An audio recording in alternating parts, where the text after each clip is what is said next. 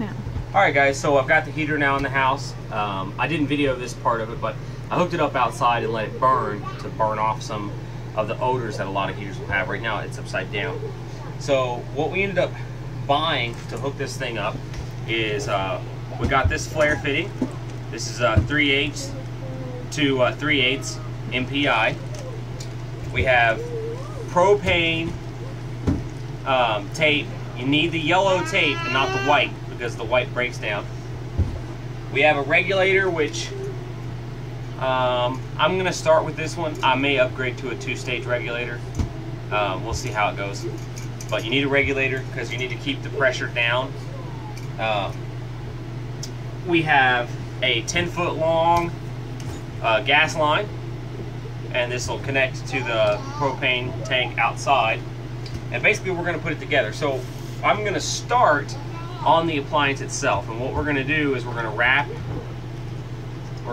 our fittings with plenty of this Teflon tape. And what this stuff does is it guarantees you don't have gas leaking back into the house. And hopefully my little helper here doesn't carry away all my parts. I have to go looking for stuff. Hey hon, I'm gonna need that. Can you put it right there? Alright, so what we're gonna do with this, I'm just gonna swing this around so you can see. This heater has an LP and a natural gas side. The plug has to stay in the side you're not using, so don't take the plug out of the natural gas. And then you're gonna insert this thing here. And I like to start them by hand.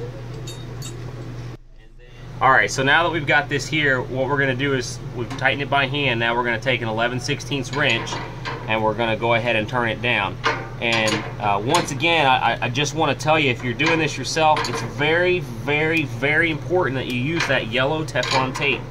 If you don't use that yellow Teflon tape, you're going to be leaking propane back in your house, and that can be a serious problem. Okay guys, so here's what we've done. We put the heater in place, and I measured where the propane line needs to go, and then I took the heater back, and I did that with a little pencil, and I just put a little mark on the floor. And then what I did is I took an X-Acto knife, and I cut a flap in the carpet. And the reason I did that is because I have to cut a hole here for the line to go through.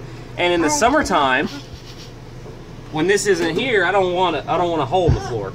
So this little flap's going to cover that. And now what we're going to do, we're going to take our bit. This is a 13/16 paddle bit. And we're going to go right to the floor. And I'm going to go kind of slow here because I don't think there's a stud here, but if there is, I'm going to have to move to a different spot. So we'll find out. So here we go.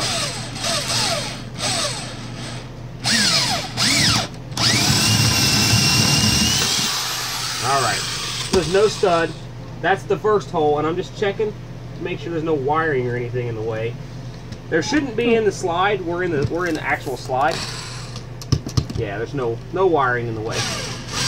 Alright, and that's going to get me to the outside, and I'll see you guys on the outside when we run the line.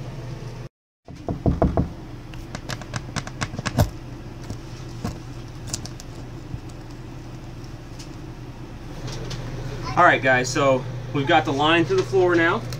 You can see here. And the last thing we're going to do is we're going to hook our compression fitting up. Now the reason we waited to do this at the end is that this thing here turns and will attach to this without turning everything else. So you gotta do it in the proper order. So we're going to go ahead and wrap this thing up again with a nice heavy coating of some Teflon tape to keep it from leaking.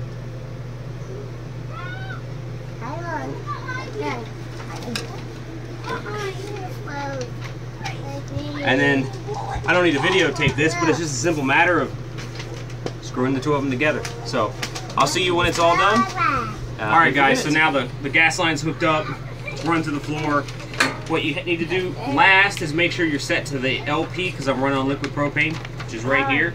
And basically, you take the cover off here, and this is just something that you can turn. And so I've got it set to the liquid propane, and replace the cover. And then you want to bolt it to the floor, and I'm not going to videotape that part because you can't see what I'm doing anyway.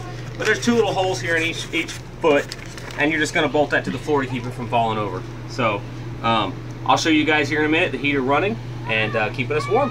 Thanks for watching. Hey guys, here's the heater installed. It's running. It's got its own blower motor. that blows out the heat. Really nice. It's important that it's the Blue Flame style and not the Radiant style in a small space like this, because a Radiant heater could heat the sides of the couch or the carpet. So that's why we picked the Blue Flame model. I did tell you in my previous video, I talked to you a little bit about how I got the deal. This was a display model at Lowe's. They had it marked down to $100, and the customer service associate, whose name is Jeff, I did some talking with him and negotiating, and I ended up getting it for $75 instead of $100. This fireplace shield that's here was also on sale. It was normally $40, and I got it for $10. It was their display as well, and then all the plumbing parts that we needed to hook the heater up as well. Total cost on the project was $131, and the heater alone by itself, new in the box, retailed at $199. So I got a really great deal. And you know, if you're willing to talk to some of the associates in the stores, you can get deals like that if you're willing to look around. So anyway, I just want to remind you to please subscribe to our YouTube channel. Also look up Roadstead to Homestead on Facebook, and we also have an Instagram to check us out there. And I appreciate your views, and stay tuned for more videos.